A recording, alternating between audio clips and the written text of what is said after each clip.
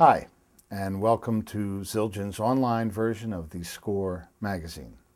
I'm Peter Erskine, and I've been playing the drums just about all my life. And, well, we call them the drums, and we call drum solos. We don't call them the cymbals or cymbal solos, but I probably use the cymbals 70 or 80% of the time whenever I'm drumming.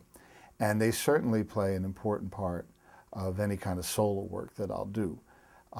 It's most common for a drum set player to use a cymbal in tandem with the drum, particularly for any kind of crash or the marking of the beginning or ending of a phrase.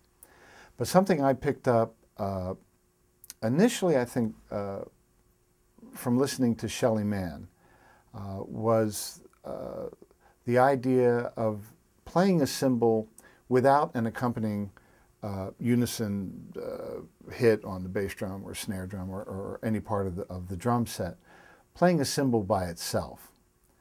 And all of a sudden a crash cymbal or a splash cymbal, like I have here, you hit it with a stick or a brush or a mallet by itself, and it lives up to its name. I mean, it's like a splash of water.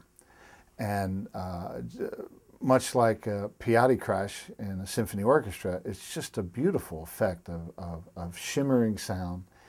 And so I would like to play a short solo for y'all and demonstrate different ways of using all the different cymbals that would be in a typical drum setup,